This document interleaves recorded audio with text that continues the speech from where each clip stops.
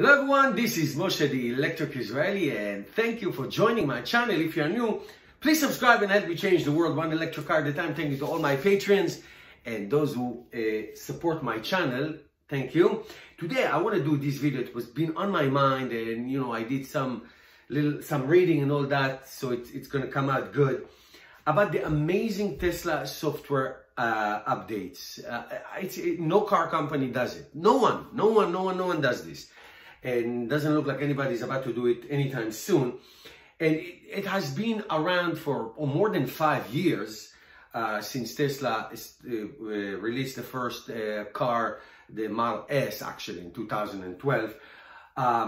It's been an incredible thing. And what I did is I smushed them up into 5 categories, not necessarily individual each one, because the list will be so long.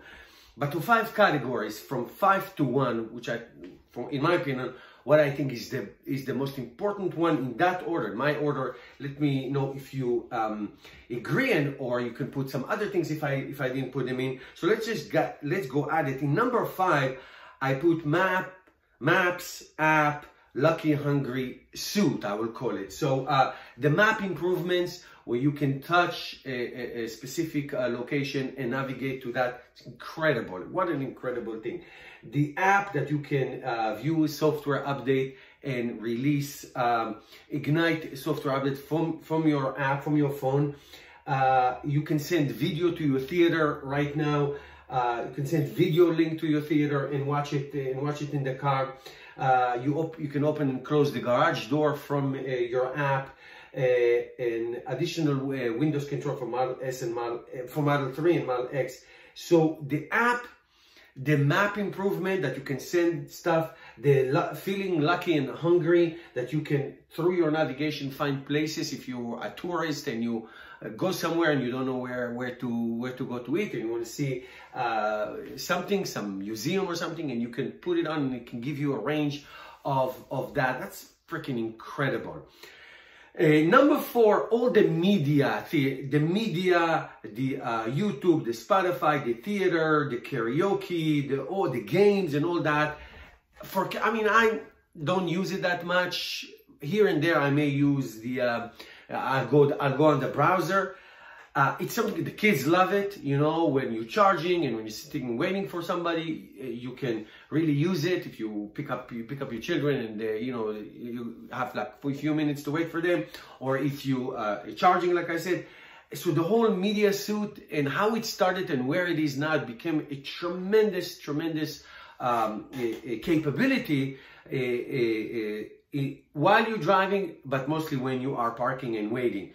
So that's great, the whole media capabilities. Number 3, I put the dash cam / Sentry Mode. So it was not part of Tesla car. My Model 3, a few months after I got it, we got this dash cam when you can put a USB. I put like a nice 1 terabyte hard drive, external hard drive, sitting nice in the car, at the compartment. And it's just, I never think about it. It just records whatever. And not only it records you in motion, which solved so many mysteries, accidents, harassments, all kinds of things. You saw many videos of that. But also when your car is parked and the Sentry Mode records anybody who will come even close to the car. So the entire Sentry Mode, the entire dash cam, if you leave your dog, on the screen. It's just incredible capability of the whole dashcam Sentry Mode suite.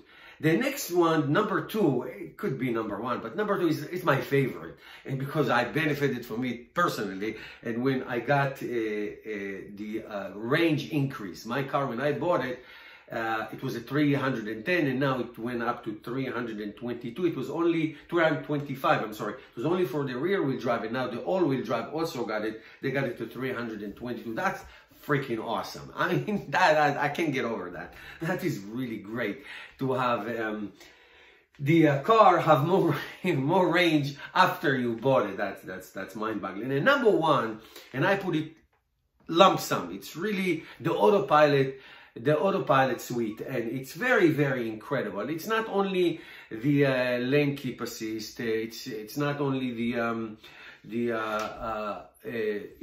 cruise control, the adaptive cruise control. It's all the safety features. It's the blind spot monitoring. It's the navigate on autopilot. It recognizes stop signs and traffic light if the car sees that you have go through them. It started with little and grew so much. Even if you are not engaged in autopilot at all, it still warns you if you veer left or right, if you step on the lines, on the sideline or in the middle lane.